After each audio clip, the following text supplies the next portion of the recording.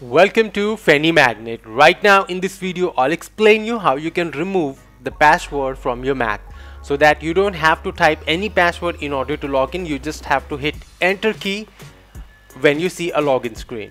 So in order to do that, you have to go to System Preferences, and from here you can open System Preferences, click on Apple logo and System Preferences.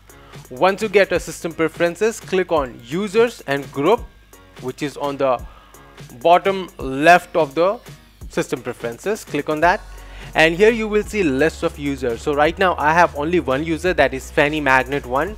So I'll click on that and then click on change password. Now in the old, you have to type the old existing password what you have.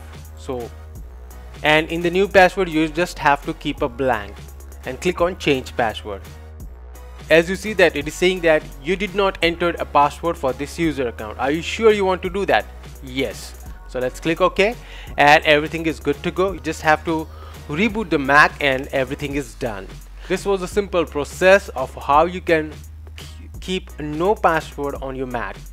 So if this video was helpful, do hit like button, and for more such videos subscribe to the channel. And as always, thank you for watching the video. Have a wonderful day.